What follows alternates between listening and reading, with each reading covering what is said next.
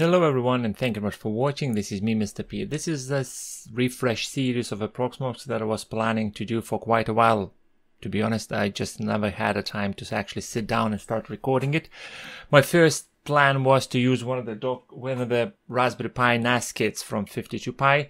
This was kindly provided by one of my subscribers by the name of Peter. So thank you very much for sending me this. I was using this as my Raspberry Pi Docker server, and I decided to start doing a Docker refresh series, but then that's what basically he sent me a second one just to do this series.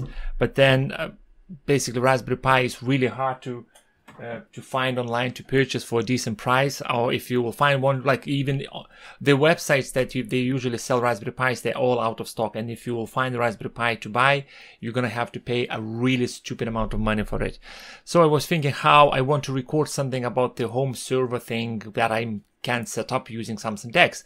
And I realized a lot of you inside on my channel, in the comment section and in Samsung DeX subreddit group, you mentioning that you switching Samsung DeX, you're switching your PC with Samsung DeX, or you basically stopping using your laptop and starting to use Samsung DeX instead. So I thought, okay, great, I'm gonna just use the old laptop, and I'll show you how to set up Proxmox server on an old laptop, and instead of throwing the laptop away, you can use that as your home server. And this is the reason, basically, that's I'm recording this video, just to show you that you don't need a super end computer to have a server running at home. That's all you can have. It's just an ordinary laptop. In front of me is the Acer i7 laptop with 12 gigs of RAM. One thing to straight away to let you know, Proxmox loves RAMs. The more RAM you have, the better it will run. Proxmox itself will use 1 gig of RAM, so whatever is left after you deduct 1 gigabyte, that's how much RAM you will be able to use for your VMs. As this laptop has 12 gigs of RAM minus 1, I have 11 gigabytes of RAM spare, so it's plenty for me to play around and obviously record these videos for you. So one thing I upgraded to this laptop is I swapped the mechanical laptop drive with SSD just to make it a bit more faster. RAM, that's how it came with, 12 gigs of RAM, and I took the battery out because I don't want this laptop to run 24/7 while the battery is in, so it's always going to be plugged into the mains. And right now I'm going to turn it on and start setting up the Proxmox. One thing to let you know, the laptop's fan is about to die, so it's gonna make weird noises here in the you might hear in the background that making weird noises with installation while I'm installing this. So as you can see right now, it's booting into the Proxmox setup. I have already USB plugged in, and I set up in the BIOS to start a boot from USB drive. To get yourself a Proxmox ISO, you just go to proxmox.com website and download the Proxmox PVE 7.2.1 at the moment the version is. So I just went in there, downloaded the ISO, plugged my USB key to my phone using OTG adapter, and then using Etchdroid app, just flashed an ISO to this USB key. So you don't even need a PC to get the USB key prepared. So I'm being greeted with the user license. I'm just going to click agree. And here we go at the bottom. I'm not sure if you can see, there is my ValueTech SSD that I'm using for this video. I'm going to click next on here because I'm already plugged into my Ethernet, Ethernet port to my home network. It detects that I'm in United Kingdom, and time zone and everything else gets pre-filled correctly. Password, I'm going to enter something really simple. And then email address, you can use if you're planning to pay for Proxmox support, you need to use a legit email address. I'm just going to speak to mrp@gmail.com. Just why not? But let's say if I'm never planning to actually pay for their support, I can put a@a.com. It doesn't matter. The name of the Proxmox node by default is going to try to give you a name PVE. I will change that to say DeX. I'm just going to call it DeX box. Yeah, let's call it DeX. And I can see IP address is 75. That's the IP address I will have to use. I will need to use to connect to the GUI. So I'm just gonna select restart after install is finished, and right now it's installing it.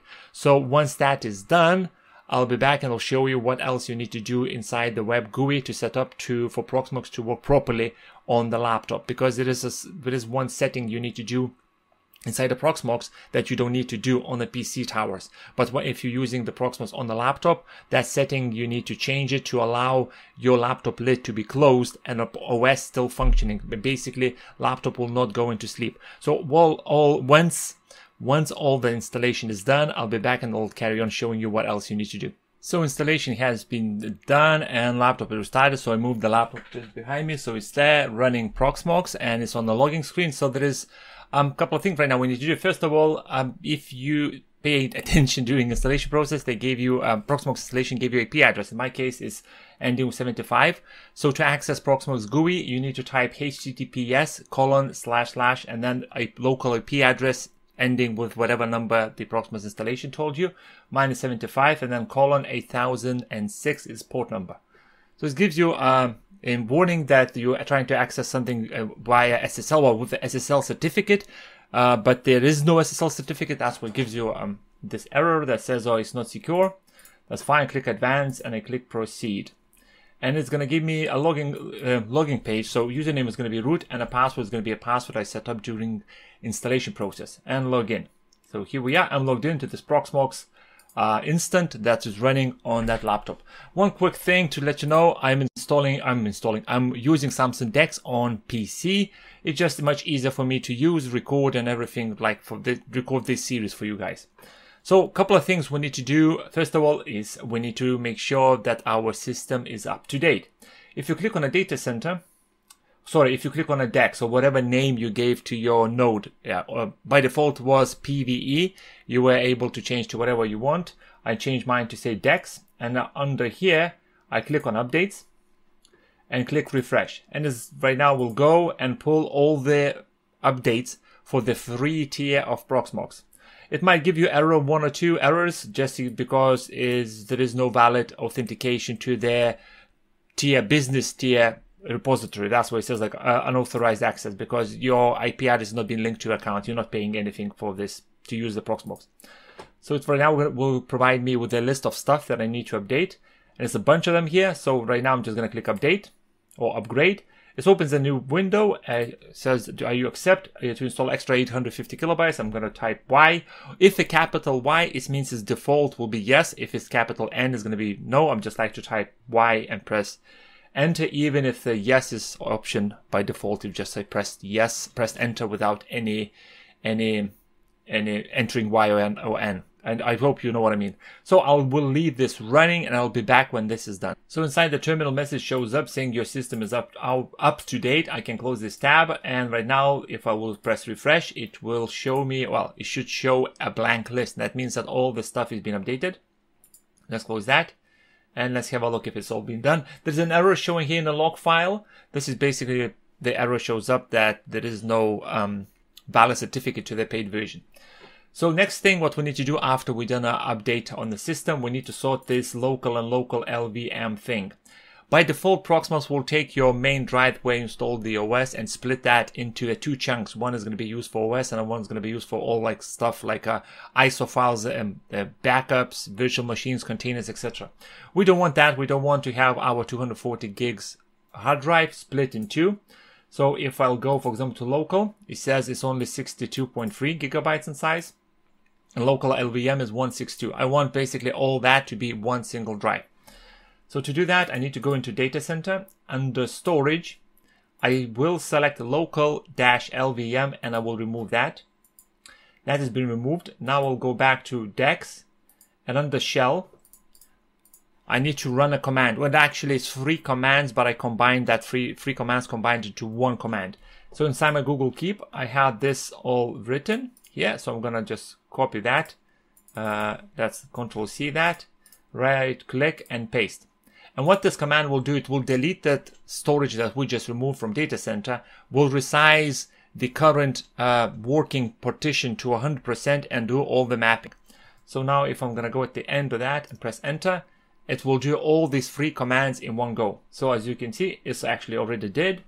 If I go to local DeX, right now I have 242.79 gigabyte storage. So my SSD that I added into this drive right now, all of it belongs to Proxmox. Well, it was two parts was belonging to Proxmox, but right now all of it is one single drive. Next thing, I want to make sure that this drive is used for everything what I need. So I need to click on a data center under storage. I will select local and click edit.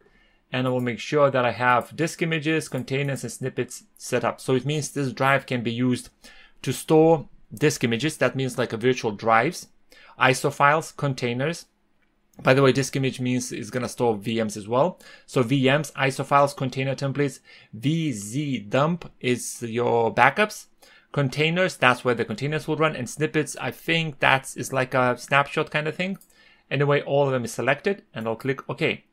And it gives me a list here. If I expand that a bit, it tells me exactly what content can be uploaded to this. So we have the backups done. We have the drive sorted. Another thing what you there will be no need for you to do if you're setting this up on a computer.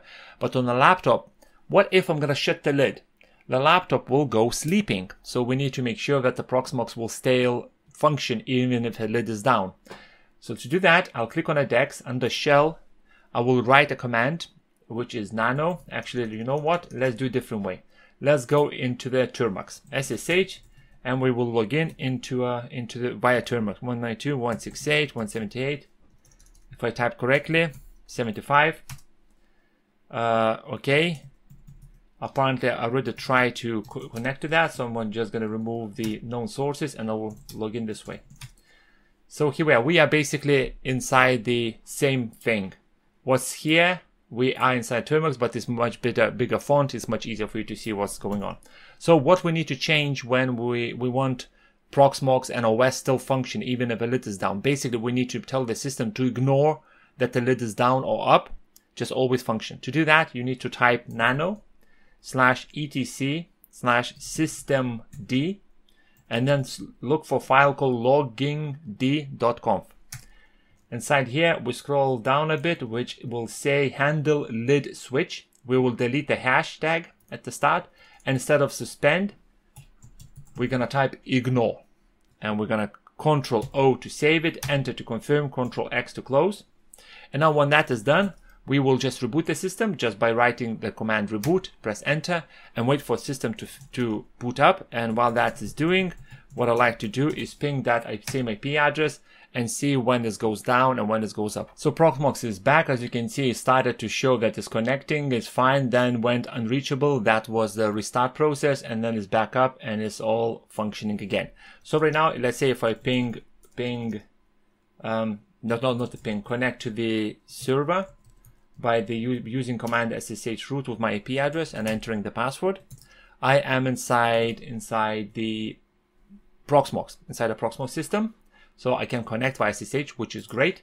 And if I go to the web GUI, it shows that everything is working. If I click on that and click on a node, which in my case is DEX, and under summary, I can see that everything is working. CPU is being used. CPU is being used here. RAM is being used. So I turned the function to ignore the lid being closed. So right now, if I'll close that, technically, I should still be able to use Proxmox with no problems at all, because I just told the system to ignore when the lid is down. As you can see, I can successfully refresh the GUI. So laptop lid is down, screen is off, but I'm still using the Proxmox. So this is the first video installing Proxmox on the laptop and doing update, sorting the hard drive and sorting the lid closure problem. Otherwise, if you not do this lid closure command, every time you shut the lid, the computer will obviously go to sleep. But now it doesn't because I just told the system to ignore that.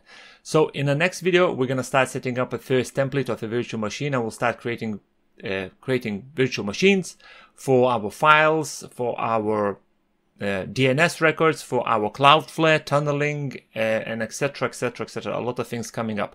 Anyway, thank you very much for watching, and I'll see you in the next one. Goodbye.